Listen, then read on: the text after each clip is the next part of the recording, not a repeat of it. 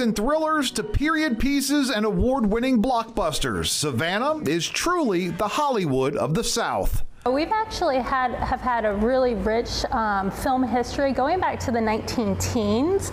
Luciana Spraker is the director of the City of Savannah Municipal Archives. Part of her job, collecting, managing, preserving, and documenting Savannah's history.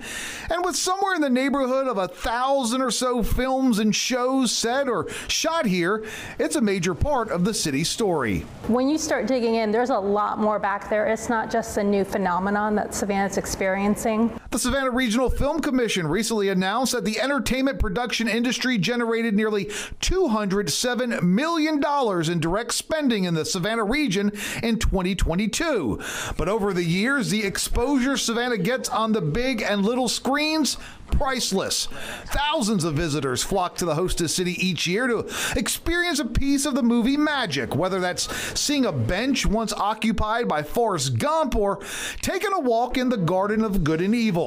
Savannah's movie magic not only casting a spell on fans, but the stars as well. The late Burt Reynolds made 6 films in the Peach State, including The Longest Yard and Gator here in Savannah.